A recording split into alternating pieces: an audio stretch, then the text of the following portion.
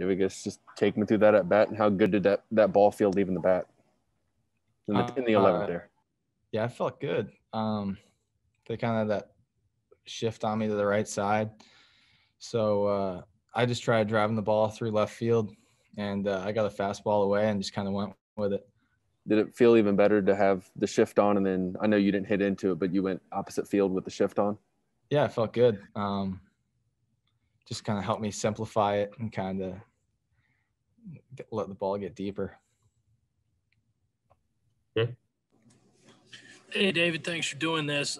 Just what did it mean? What was the expression like, the release like, after you guys had so many chances to win, didn't get it done, and then finally did? What was the reaction in the dugout, and how good you feel getting mobbed out?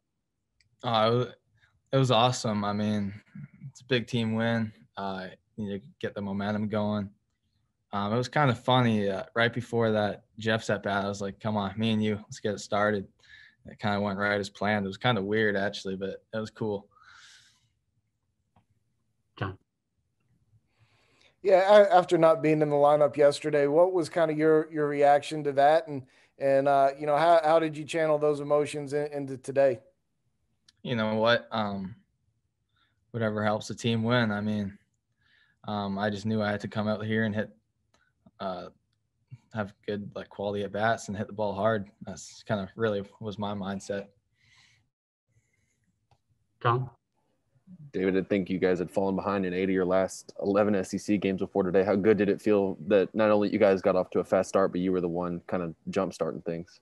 I think that was big for our team to kind of get ahead, kind of get the weight off our shoulders a little bit. But I think it was good for us.